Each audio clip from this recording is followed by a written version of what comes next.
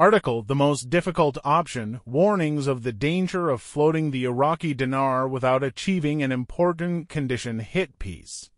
Very poorly thought out and clearly indicates an ignorant author who does not understand economic processes and protocols, international finance, banking, and transfer monies in an active productive society.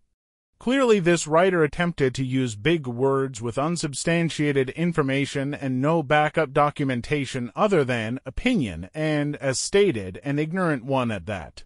Deep woods, Iraq did not just now begin their banking reforms. They also did not just now begin to do a study of their monetary reform, exchange rate or otherwise. Let's face it, I'm pretty sure there has never been anything like what Iraq is going through right now. There are no experts that have actually done this exact thing before.